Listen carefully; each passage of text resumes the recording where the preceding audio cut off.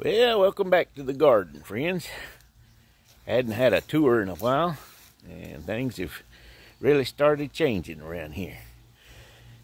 The old watermelons, which I didn't think would ever decide to come up, have been doing well.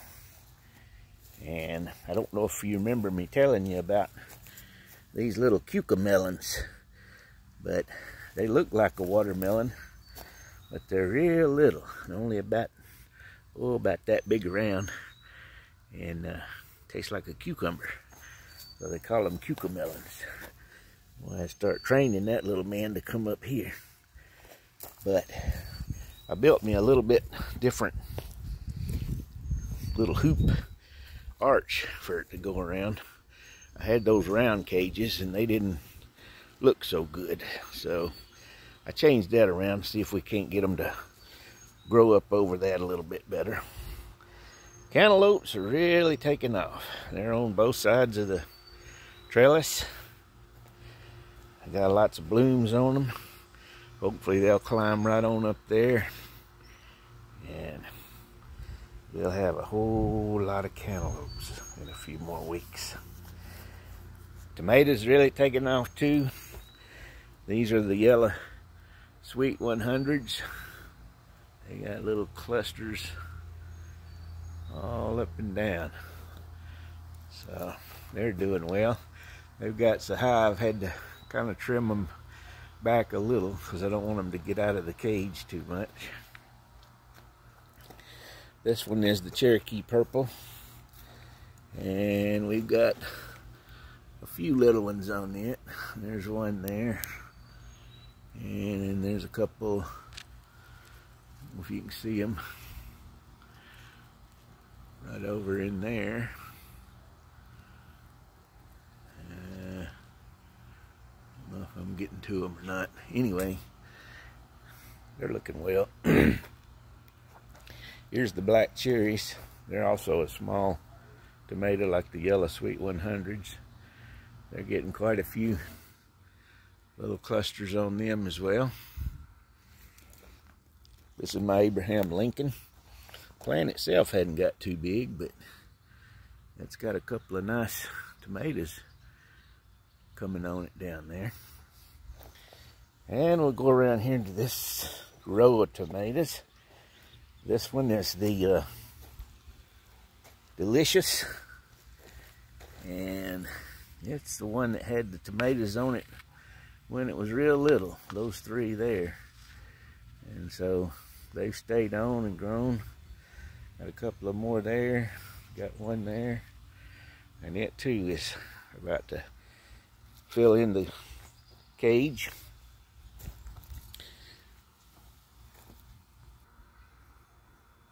This one here is the Carbon, and it's got lots of blooms on it, and one tomato.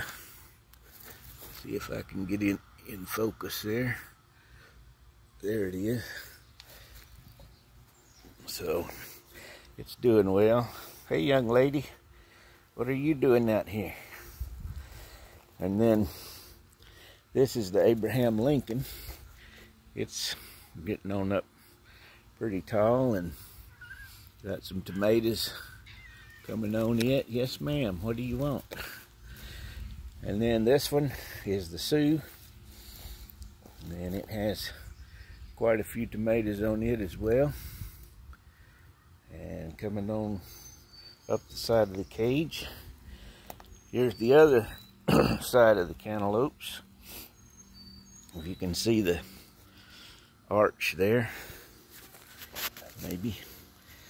These are going to grow up this side, and hopefully these will grow up this side, and they'll meet in the middle. But they're looking well. They've got lots of pretty vines on them, lots of blooms on them. There's a shot of them from that angle. And then the other side of the ones coming up there. And here again is where I was a minute ago with the watermelons. Now we've also got These are all sunflowers. They won't get too much bigger. Well, these will. I don't know why that one is so big and this one is, but the rest of them, they're all supposed to be the same. And then over here, of course, I planted the okra, and it's coming up. It's in a row right down through there. I think I've got about 20 something plants, so it should produce well. And then this one, I didn't plant any sunflowers, so I doubled up on it with the okra. This is the morning glory, same morning glories that I have on the arch, but I just put a little trellis here for them. And they're doing quite well. They're climbing right on up.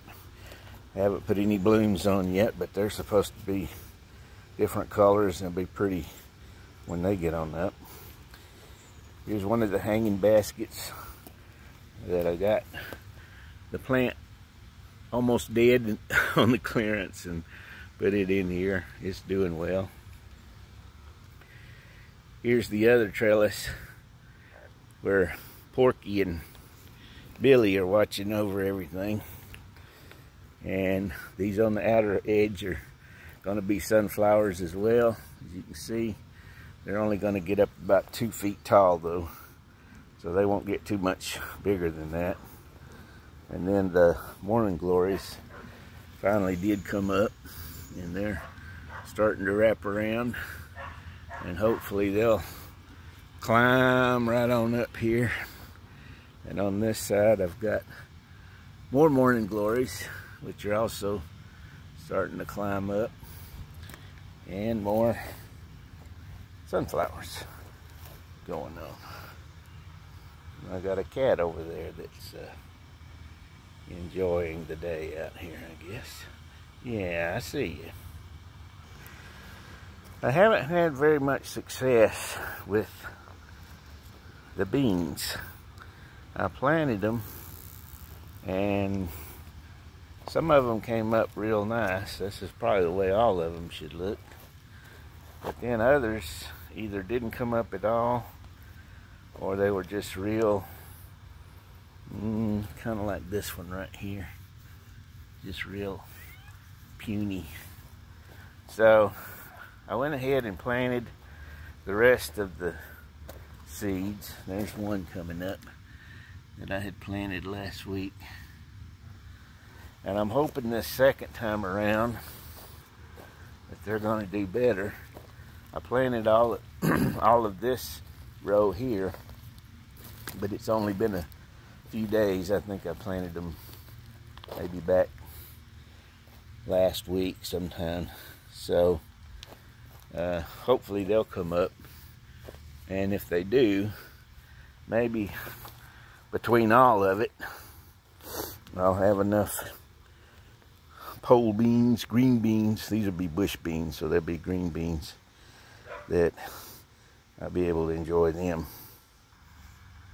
This is the other hanging basket, the red one. You can see the other one on that end, and then Billy and Porky. And then I had to move this one out. I had it on the other side of the shed, but as you can see, maybe there's a lot of shade over there on that side of the shed, so it didn't seem to be doing as well, although it's still not blooming quite as well. What have you got in here, little man? We don't want that in there. Okay, so I'm hoping that it'll maybe do a little bit better in the sun. The blackberries are just about to go away. I've still got a few of them here. They're still good, but I'm getting to where I'm picking less and less of them. So once all the berries are gone, you see how growed up that is down in there with grass. It looks really bad. I'm going to get in there once the berries are out, and I'm going to pull all that grass and weeds, whatever, out of there. And then I'm going to go up to where I get my truckload of mulch with the city. You can get a pickup truck full free, and then I'll remulch that down through there. I don't know if I've showed y'all my irrigation little deal here, but I've got it programmed. One of them I'm putting on 10 minutes a day, or twice a day, and the other one I've got on 5 minutes. The tomatoes, because they're holding plenty of water, being in a barrel type form like they are. But these beans and the okra, which are in the long barrels, they don't tend to get as much water.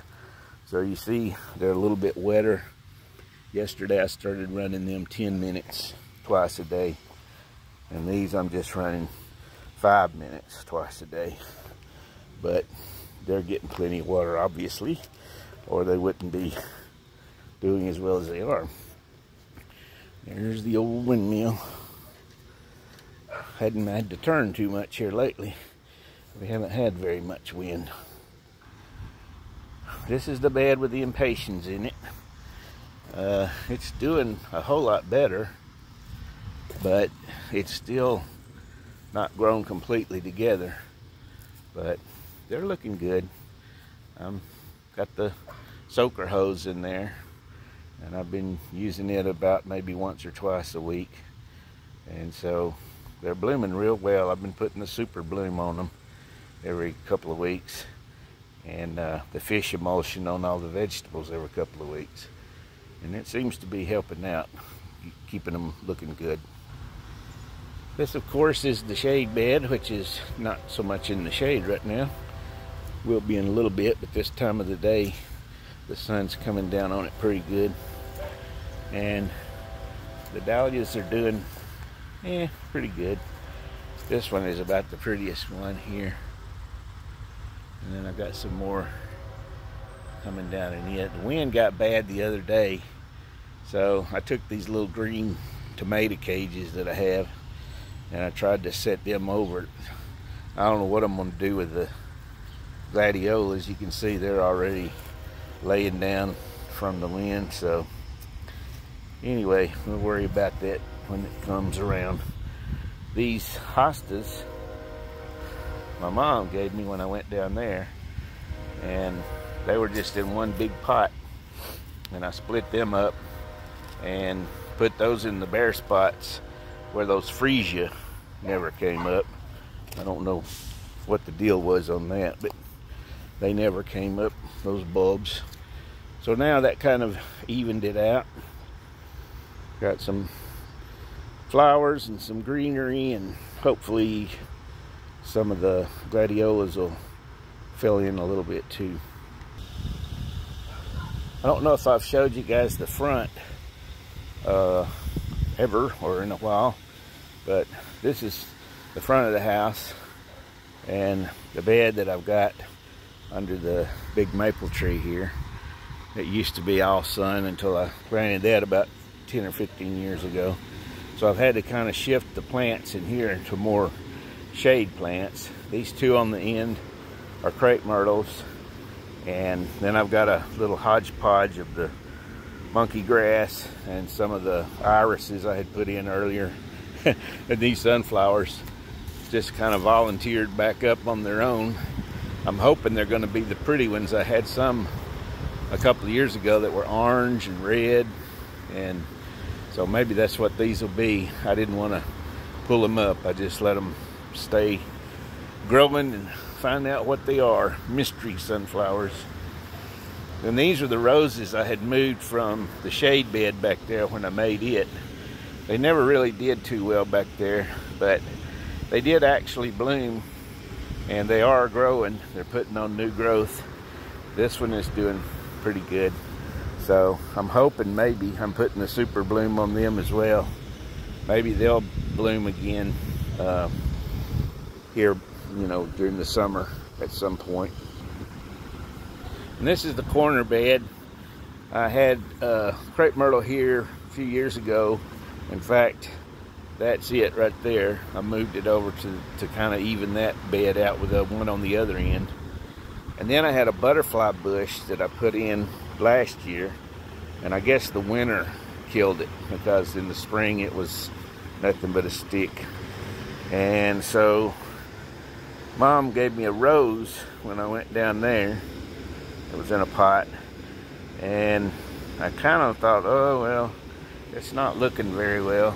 I planted it in the ground about a week ago, but as you can see, there's new growth coming on it.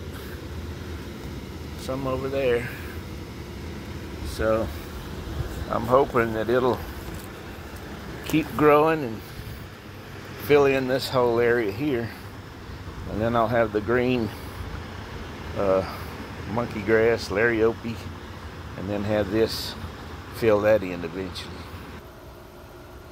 Now I want to take you to a project that I'm working on as the weather gets hot, and I've already got the irrigation system going.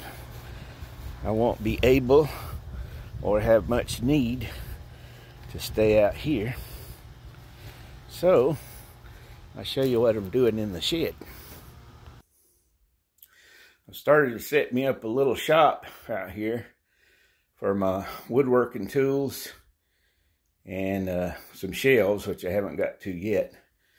But anyway, I'm getting it going. Of course, as you know, I got air conditioning in here, so that makes it nice in the hot weather.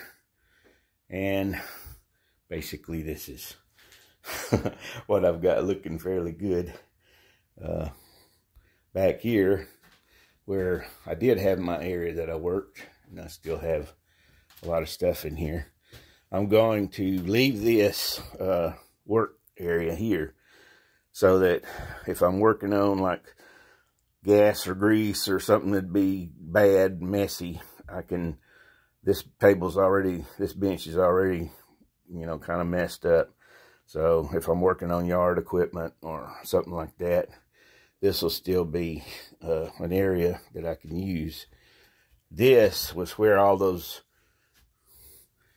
of those were at, so you can see what just small area that I had to work in here. And so what this is going to be is, I'm going to close that hole up. I had a fan in here one time, and I'm going to put shelves and all the stuff that's in my garage that's on the shelves, the weed eater and other assorted blowers and things, I'm going to put them there. And I'm also going to put my gas mower and my gas and stuff like that in here, because once I close this door and close up that hole, then that won't stink in here. It'll be closed in, and I can use this area then for the wood shop and being able to do projects like that with the router. I really like that the bench fit in right there over the window, because that'll give me a whole lot of light, plus the light over me that I can see better. Then, of course, to get up in the loft, we have the attic ladder that I can pull down and start going up. And when we get up to the top, we have the loft, which I've still got to clean up.